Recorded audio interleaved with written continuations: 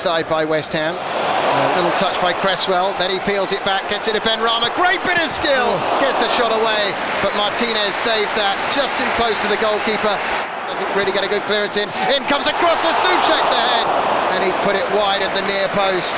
28 minutes gone, best spell of the game, West Ham 0, Villa 0. Programme with the support being shown to Ukraine across the Premier League, and what a reception he gets. The corner finally comes in, whipped it towards the near post. It's a scruffy corner, but it'll run for a Villa player, and a great save by Fabianski, who pushes the Ings shot onto the post, and it comes back to him. He only just reached that, and Ings can't believe it.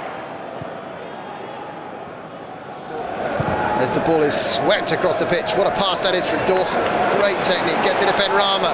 Good overlap from Johnson means Benrahma can continue. Yarmolenko! Brilliant goal!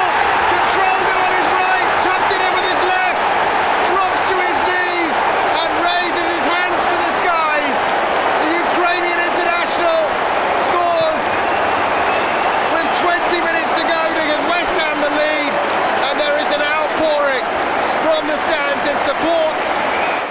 Forward towards Bailey, claiming a foul, no way, as Rice, brilliant, gets away from him again.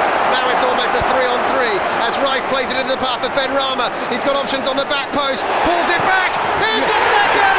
West Ham United double their lead through Pablo Fornals, beats Martinez, and West Ham now should be close to being home and hosed. 8 minutes to go, West Ham 2, Aston Villa 0.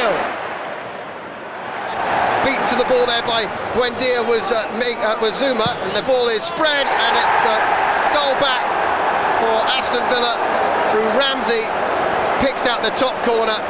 Johnson and Zuma couldn't quite get the ball